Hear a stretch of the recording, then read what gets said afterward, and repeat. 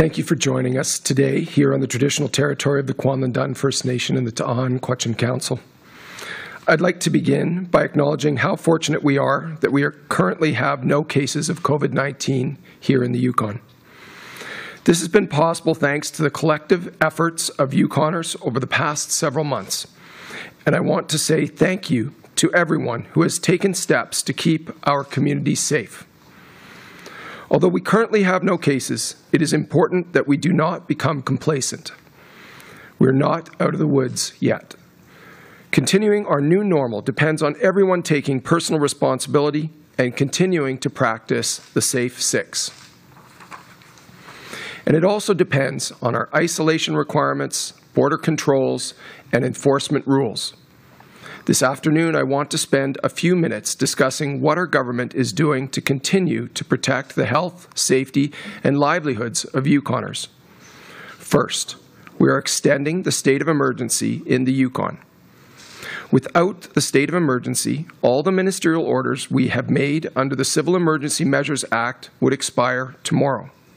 That would mean, for instance, that we would no longer be able to enforce self-isolation if an individual has traveled outside of BC or the other territories. We also would no longer be able to enforce border declarations, nor any other measures that have been implemented to protect Yukoners from the spread of COVID-19. It would also mean that orders we have put in place to support businesses and individuals impacted by COVID, such as the Residential Landlord and Tenant Order, which provides eviction protection for essential tenants as a result of COVID, would stop. Another order we have put in place authorizes the extension of timelines under the Societies Act, the Business Corporations Act, and the Partnerships and Business Names Act. This ministerial order provides flexibility for societies and businesses to hold online AGMs and to meet filing and compliance requirements when legislated timelines may be difficult to meet. This, too, would end tomorrow without the state of emergency. I want to be clear that extending the state of emergency does not indicate any change in the risk of COVID to Yukoners, and it may be cancelled at any time. However, as long as the pandemic continues to pose a risk to the health, safety, and livelihoods of Yukoners, we may continue to extend it until other options become available. We will continue to evaluate the need for this tool as we progress along with the ministerial orders we have put in place. Our objective is to remain responsive to this dynamic situation that we find ourselves in and continue to be able to support Yukoners impacted by the pandemic. We will also repeal any orders that are no longer necessary to the current pandemic situation. The orders we have issued are not intended to be permanent. They are introduced as temporary measures to support Yukoners and mitigate the impacts of the pandemic. To that end, today, we are repealing 5 ministerial orders and allowing 1 to expire in 90 days. First, the Property Tax Relief Order temporarily extended property tax and local improvement charge deadlines from July 2nd to September 2nd, 2020.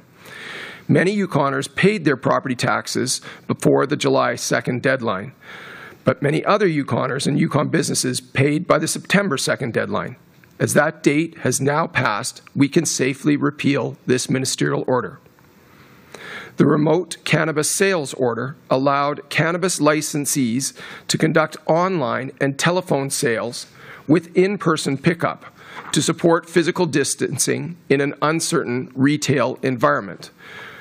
While we are repealing this order, we recognize that it was a welcome opportunity for licensees and customers, and we look forward to discussing the possibility of adjusting policies to allow for online sales in the future, but not to use pandemic tools. The self-isolation exception for traditional activities order exempted individuals from specified First Nations who entered the Yukon with the express purpose of engaging in Aboriginal and treaty rights from the requirements to self-isolate. Since we created a mobility bubble with British Columbia, the Northwest Territories, and Nunavut, this this order is no longer required. The virtual commissioning, signing, and witnessing order enabled important legal documents like wills and powers of attorney to be witnessed remotely. As we are now in phase 3 of our reopening plan, we believe it can be repealed at this time. The driver medical order temporarily exempted drivers who are 70 years of age or have commercial licenses from having to submit a medical examination certificate if required. Since in-person care with physicians has resumed, we are letting that order expire in 90 days. This will provide a transition period to ensure there is sufficient time to get a medical exam. Individuals who are required to submit a medical examination certificate will be notified by the Department of Highways and Public Works. And finally, the amendment of government contract provisions order temporarily provided deputy ministers the ability to amend government contracts where the proponent was adversely affected by COVID. This authority was put in place to accommodate a nimble response to the pandemic should it have been necessary. With the situation today being more stable, existing contract management procedures are able to manage any pandemic-related changes that may come forward, and as such, we are repealing this order. As long as the state of emergency is active, we can adapt and react quickly to the impacts of the pandemic, here at home or outside the Yukon, in order to safely maintain our new normal. While we wait for an effective treatment or vaccine, public health measures need to remain in place to limit the risk of infection in the Yukon. The World Health Organization continues to consider COVID-19 a pandemic, and there is an increase in the rate of infection in other jurisdictions in Canada, including British Columbia and Alberta, and in the U.S., including Alaska. When we first declared the state of emergency here in the Yukon on March 27th, there were just under 60 cases in Alaska. When we extended the emergency on June 12th, there were a little over 600 cases in Alaska.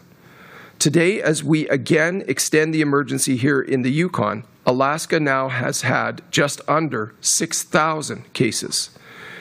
Keeping our territory safe and healthy remains our top priority and requires us all to work together. Again, we are fortunate that we have had a total of 15 cases, none requiring hospitalization, and currently have no cases of COVID-19 here in the Yukon. Thank you. Thank you, Minister Streicker. Dr. Hanley? Thank you, and thank you, Minister Streicker. Good afternoon, bon après-midi. While it's good to note that some of the ministerial orders have now been rescinded, it's important that for the moment we keep the overall CEMA state of emergency in place, at least for the next while as we move from summer, such as it was, into the Yukon fall. We really don't know what lies ahead of us, and we need the ability to respond quickly in the event that some unexpected event does happen. We only have to look to Ontario and BC to see changes they have recently had to make. In Ontario, they're delaying their move to Phase 3 for a month as case counts continue to rise. And as you will have heard, nightclubs and banquet halls were closed yesterday in BC, along with rule changes on how late alcohol can be served and how turned up the music can be. They're having to take a few steps back because people were continuing to gather and to be exposed to COVID in these venues. This is the essence of what Dr. Henry calls BC's second ripple, likely one of many ripples ahead. So back in Yukon, continuing CEMA does give us the tools and the flexibility to respond quickly to a changing picture in Yukon if we need to. We opened the BC bubble on July 1st. More than 2 months later, we have had only one case. People continue to come and go.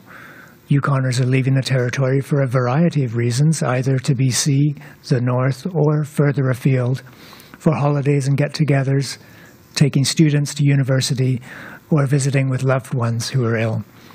They come home, self-isolate if required, and still we have no new cases. This success is for the most part due to Yukoners following the Safe Six. So thank you for doing this, and please keep it up as we head out of the summer. I still receive or hear about questions about either moving back and mandating self-isolation for travel to BC, but also on the flip side about why are we not opening up to other jurisdictions. My answer for now, in short, is still that it is best to stay where we are while we observe the increasing COVID activity in many parts of Canada, and also while we continue to get children settled into schools and while people correspondingly move back into workplaces. Schools and our work to support the well-being of children and teachers back into schools has been our priority of late. The Department of Education is working with schools as they implement the health and safety guidelines at school level. Schools are continuing 3 weeks in to settle into new routines, with staff and students continuing to adapt.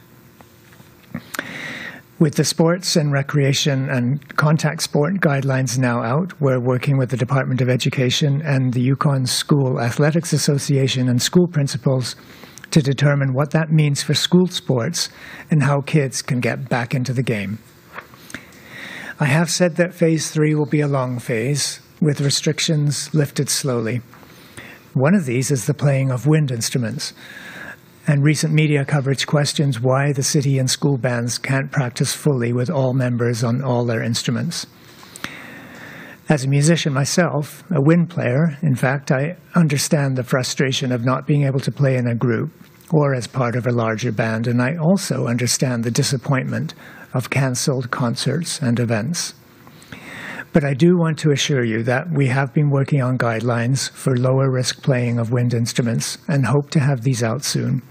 So hopefully players are practicing at home and have been keeping their chops in shape. We're only a few people. The same team working on guidance for return to schools, return to sports, return to worship, use of non-medical masks are the ones working on how to put a pandemic orchestra together. We don't make our decisions lightly. We review the evidence, look at the plans of other jurisdictions, and weigh the risk before we make a decision. The opening of school and the beginning of sports is presenting a whole new set of challenges for everyone. We now have bubbles and cohorts and everything in between, and I hear regularly from people who are trying to figure out what it all means. I just wanted to go over a few of those points. The social bubble is the family and friends bubble.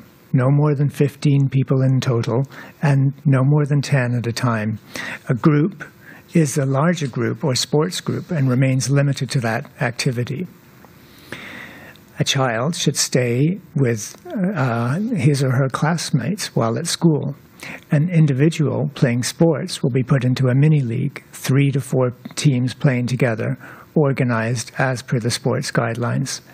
They should stay within their mini-league teams while playing the sport, and no drinks after the game unless in a well-spaced way that adheres to public health guidance. So we will continue to work on clarifying our guidance on bubbles and gatherings.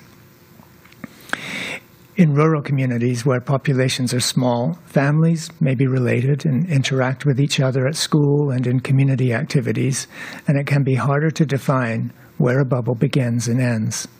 And that may be okay, but if there's one theme to emphasize and repeat, it is keep your social circle small. Be deliberate and aware of who your closer interactions are with. We don't have to look far to see the consequences of ignoring this advice.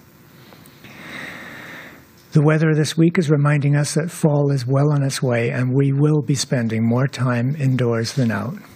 With people closer together, it is of utmost importance that we continue to follow the Safe Six.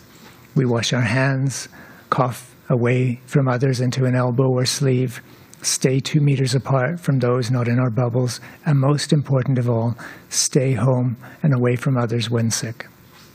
And that's all for today. Thanks. Thank you. We'll now go to the phone lines, and we'll begin with Haley, Yukon News. Hi, thank you. I was wondering if there's a response to the Tourism Industry Association of the Yukon's letter requesting that the bubble be opened for winter tourism operations.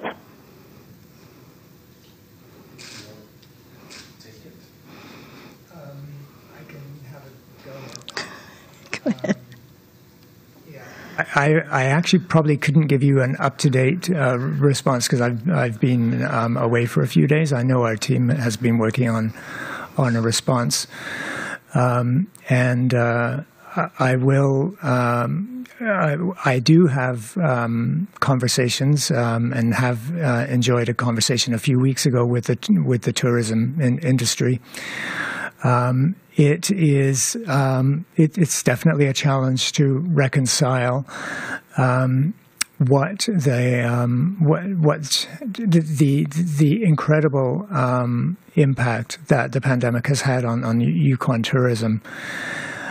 I think that we have to, and without giving a yes or no to the question, I just think we have to be very careful about maintaining the best image possible for Yukon for future. And this is just a bad year for tourism, and I think it's going to continue into winter to be a bad year for tourism. A lot of winter tourism depends on international tourism, of course, and that's beyond our control as a territory. And I really think we have to start thinking of what can we do to make this an ideal place for tourism as we move beyond into the late stages of the pandemic and beyond, and make sure that we welcome people from all over the world well when we're able to.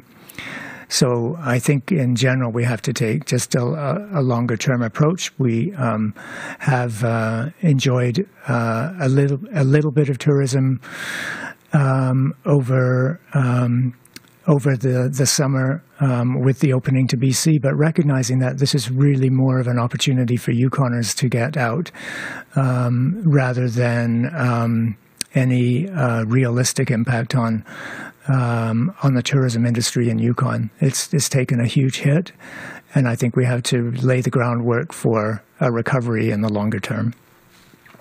I will just add a little bit. I was speaking with Minister Dendy's earlier today. I know that she was on a call with her federal, provincial, territorial counterparts talking about tourism across the country nationally.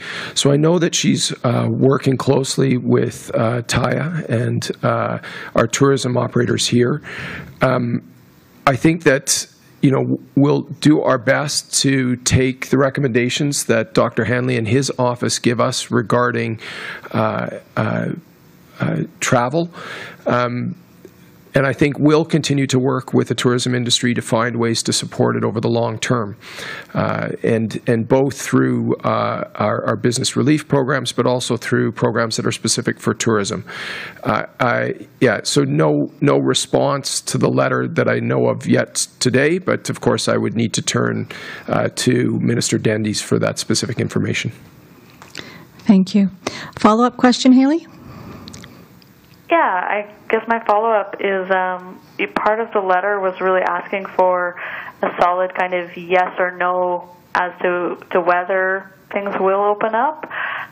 Is there any plan? Is there any cutoff date where we say no, we're not opening things until the spring? Is there a plan to put that out there at any time? Do you want me to start? Okay.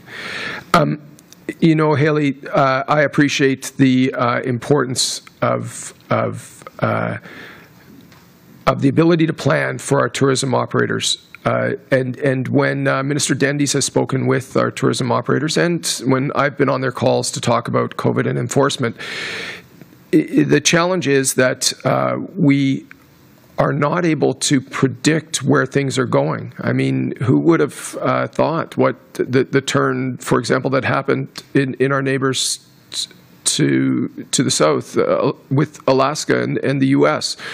Those things were not necessarily predictable. So we have to remain somewhat responsive. I think that what can be offered is the ability to stay in close contact and work with tourism operators. I just don't know how much predictability we can give. I think that we'll have to wait for Minister Dendies to respond directly to Taya. I'm sure she is working closely with them.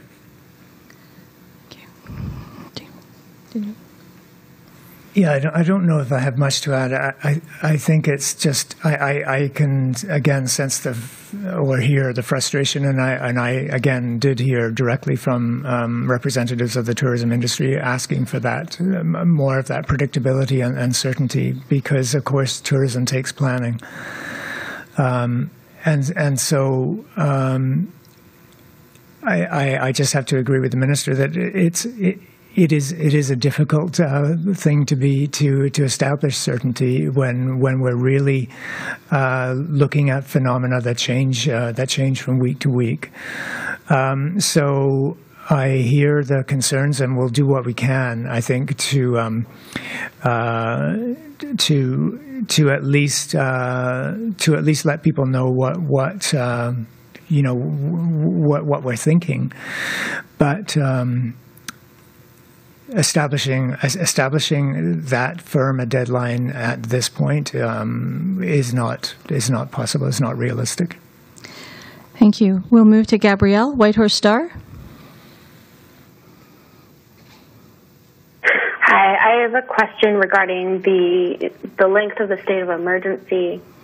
I'm curious for things like enforcement rules. Is there a way to legislate those aspects in a different way so that the state of emergency could end?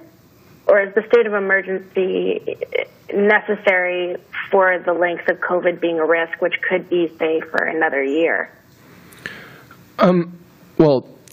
Any changes to legislation, of course, have to go through the legislature.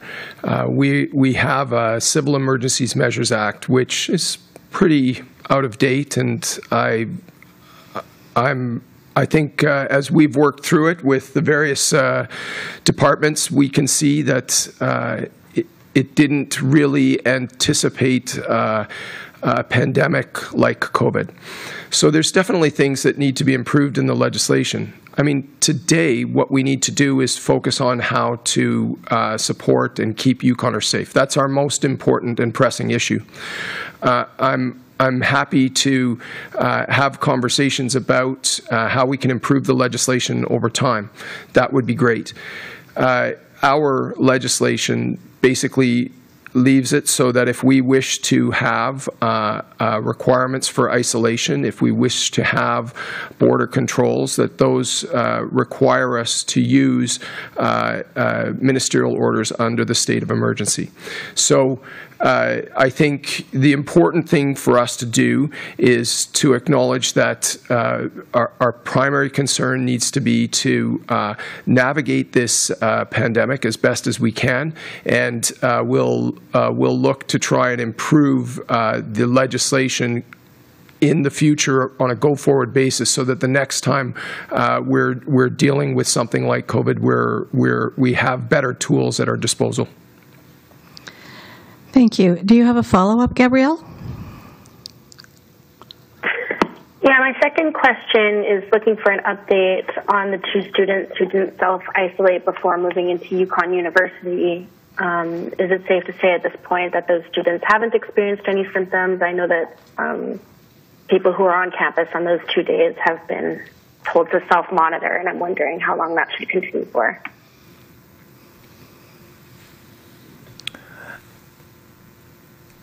Yeah, I don't have the timelines with me. I haven't heard of any issues associated with that incident since, and I believe that's at least at least a week, if not 10 days, 10 days at this point. So they would have received instructions usually to self-monitor for a period of 2 weeks from the time of exposure. So that will be coming close, but I couldn't tell you the exact day, but I think you could probably do the math based on the date, the date of exposure. But again, keep in mind that the response that the Yukon College made, they did a lot in a short time. They went to extraordinary lengths to assure continued safety for opening of the university, and I think that. The risk from any one person, again, coming from another province, is going to be very low. So I think all of this was really very much precautionary action, swift and prompt and very thorough. And I haven't heard of any issues arising since then. Thank you. We'll go now to Claudiane, Radio-Canada.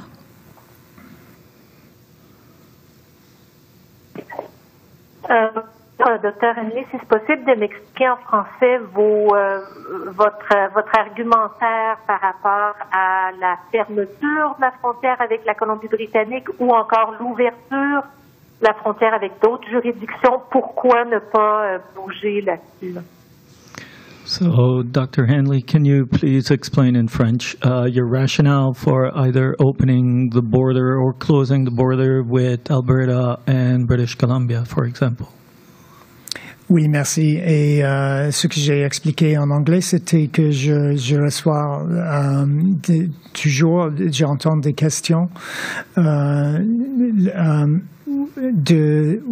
ou à un côté de pourquoi pas fermer les portes avec Colombie-Britannique ou par contre pourquoi pas ouvrir au reste du Canada ou au moins d'autres juridictions, d'autres provinces.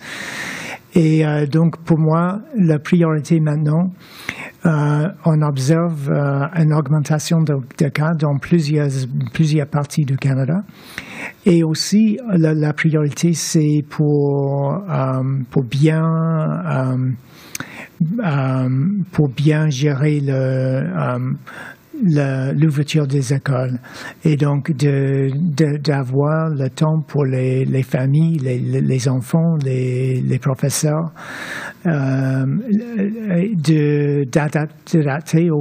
d'adapter aux routines scolaires. Et aussi, pendant qu'il y a plusieurs personnes qui retournent aux endroits de travail. Donc, pour ça, c'est pour pas toucher dans d'autres parties de réponse. On est dans un bon état avec un cas seulement depuis l'ouverture avec Colombie-Britannique. Maintenant, on a passé 2 mois. Donc, on est dans un bon état, mais en même temps, on observe cette augmentation de cas. Donc, on balance. Je pense que la bonne direction, c'est de rester sur place pour le moment. Avez-vous une autre question, Claudiane? Bien sûr. To Minister Streicker, just looking at the unemployment rates obviously having gone up in July, Ontario and Quebec today were meeting to see how they can collaborate to kickstart the economy. Is Yukon looking at doing anything similar? Or are we looking ahead at how to get the economy back on track? If you can give me that in French, en français, ce serait super. Oui, I'll start in English, Claudiane, and if I can do a few words in French, I'll do my best. Of course, our Department of Economic Development and Minister Pillay have been working very closely with the Business Advisory Council to talk about the recovery plan. I know they've done a lot of work on it, and yes, I understand that our levels of unemployment have gone up here in the Yukon, absolutely. But, you know, when I look at those unemployment levels compared to the rest of Canada, we're still in a better position generally. So it's an issue, absolutely, but also it's an issue everywhere, and comparatively we're doing well. I know that Minister Pillay is working closely on this, and I don't have news for you today. I expect that that he would be the right person to pose this question to directly. But I do know that they're looking at various facets around economic recovery. For example, working with my own department would be things like investment in infrastructure and land development, because those are important parts of the economy that community services works on. And I can say that from that perspective, housing starts, infrastructure across all of our communities, we're actually in a bit of a boom right now. So the challenge of COVID, of course, and as the earlier questions alluded to with tourism, is that it's got a real different impact depending which sector we're talking about. So we'll have to have a sector-targeted approach to try and have as part of the recovery program. OK, en français, qu'est-ce que je veux dire? Juste que le niveau de... Qu'est-ce que c'est le mot pour unemployment?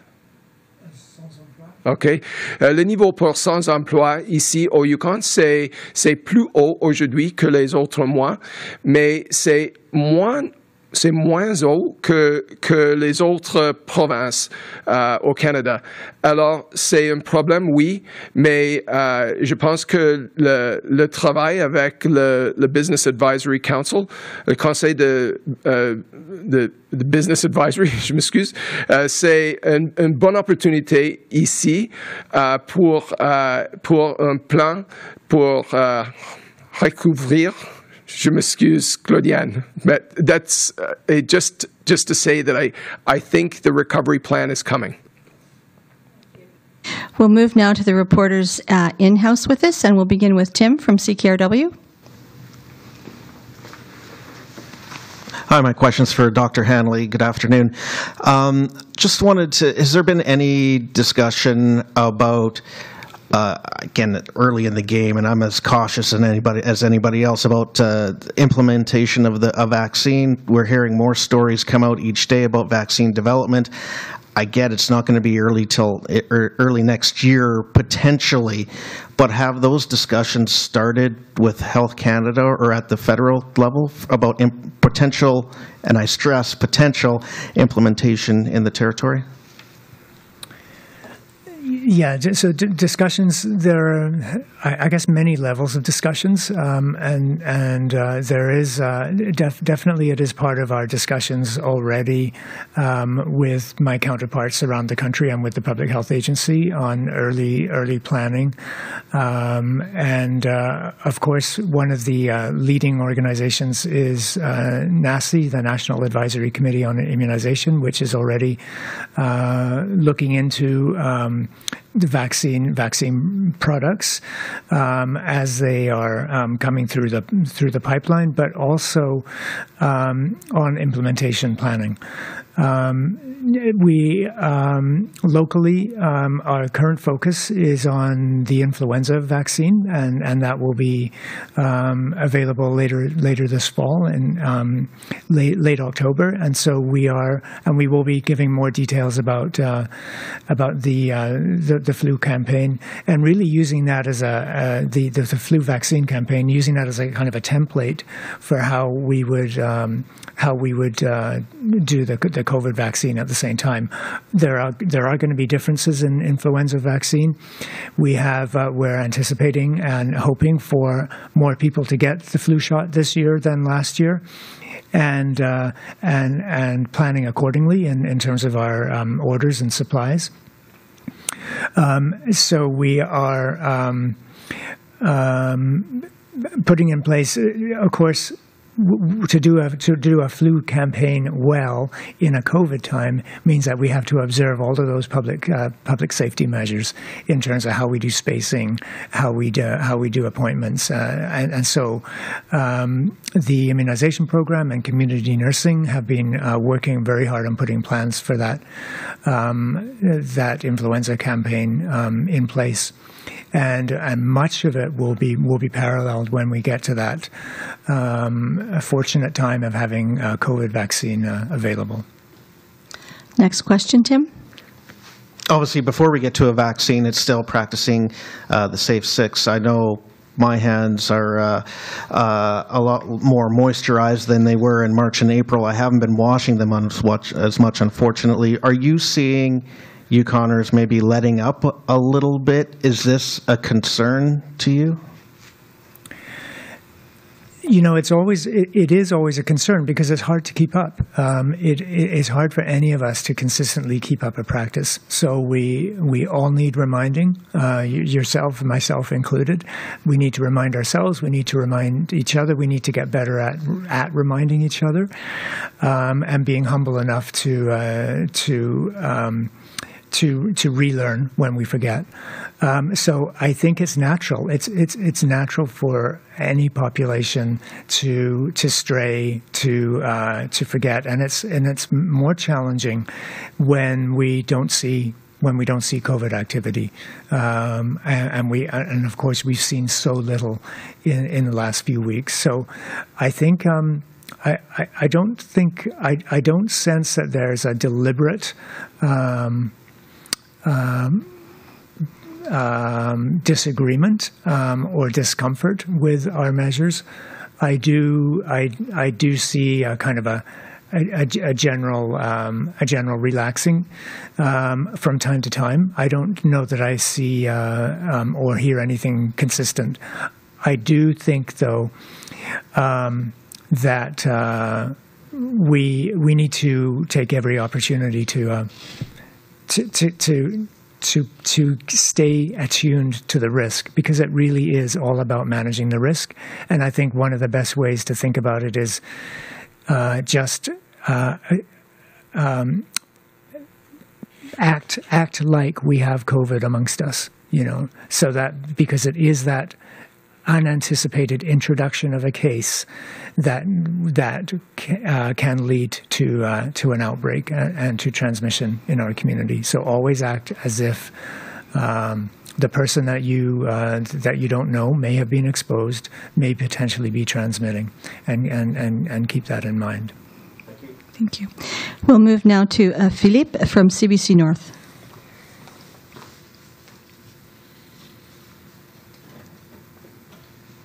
Thank you.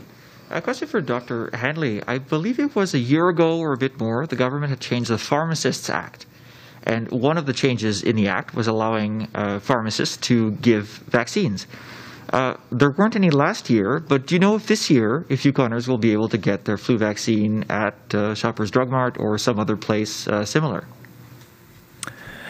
Yeah, good question. So, yeah, we are anticipating we are anticipating that pharmacists will be able to help with the flu campaign this year, but I don't have details at this point in terms of how that, you know, which ones who will participate and who will not. But we, with the big we, have been working very hard on making sure that all of these steps have been in place operationally to allow pharmacists to administer influenza vaccines. So more to come on that. Second question I would have would be for Minister Streicker. Does the emergency declaration change anything of how the Legislative Assembly operates? No. I think that we don't have anything in that emergency declaration that speaks specifically to the Legislative Assembly. But I know that they've been the Legislative Assembly office and the Speaker have been working on a plan about how to conduct the business of the legislature in a way that will be safe, and how we can make sure to still connect with Yukoners because, of course, as you know, the seating in there for both the media and for guests of the legislature it can be close quarters, and so we're going to have to navigate that in a way to make sure that it's safe for all members and for the Yukon. Thank you. I'd like to thank everyone for their time today. Our next COVID-19 update is scheduled for Wednesday, September 16th at 2 p.m.